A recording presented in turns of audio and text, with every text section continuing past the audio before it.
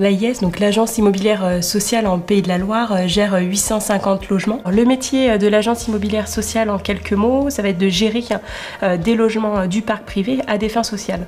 Donc on va mobiliser des propriétaires bailleurs pour mettre en location ces logements-là à des publics modestes, puisque sous conditions de ressources, mais aussi des publics dits prioritaires qui peuvent rencontrer quelques difficultés ou des fragilités dans leur parcours résidentiel et qu'on va accompagner à travers des conventions partenariales avec nos travailleurs sociaux en interne au sein de SOLIHA. Les avantages de la gestion immobilière sont tout d'abord pour le propriétaire bailleur la rentabilité, puisqu'à travers les conventions de l'ANA, ils vont bénéficier de 85% d'abattement sur leurs revenus fonciers. Donc c'est conséquent, mais ça compense aussi la baisse du loyer par rapport au marché libre, puisque le loyer va être encadré avec un maximum qui pourra être appliqué. Le deuxième argument va être celui de la valorisation immobilière, puisqu'on va s'appuyer sur les compétences des SOLIHA locaux qui œuvrent, eux, pour l'accompagnement des ménages dans la rénovation de leur patrimoine.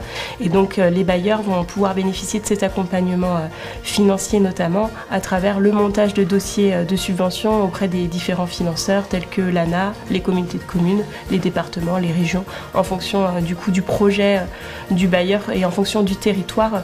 Les montants de subvention et d'aide ne sont pas les mêmes. Les avantages de la gestion immobilière sont tout d'abord la sécurité pour les propriétaires bailleurs, car ils trouveront toujours un gestionnaire de proximité dans chaque département des Pays de la Loire, mais aussi la tranquillité. Nous nous chargeons de tout, de la mise en annonce du bien, de la recherche des locataires, de l'état des lieux du locataire dans le logement, mais également de l'instruction du dossier auprès de l'assurance Visale, qui garantit les loyers impayés, mais également de la gestion aussi administrative, technique et financière du locataire. Il nous faut des compétences à la fois sur le volet administratif, sur le volet technique et financier. Donc on se base sur les gestionnaires qui sont en proximité dans les agences et qui accompagnent le locataire sur toutes les démarches au quotidien. On se base aussi sur les compétences de prospecteurs qui sont là pour développer le portefeuille de logement pour répondre à la demande. En fonction des départements, on a des prospecteurs qui sont financés à travers des conventions partenariales.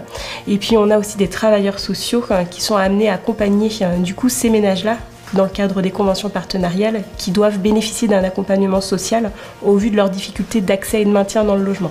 Et puis le dernier métier, c'est celui de comptable gérance qui lui va assurer la comptabilité et tout l'aspect financier lié à la gestion de ces 850 logements. Alors les publics qui font appel à nos services sont les propriétaires bailleurs privés de toute la région des Pays de la Loire.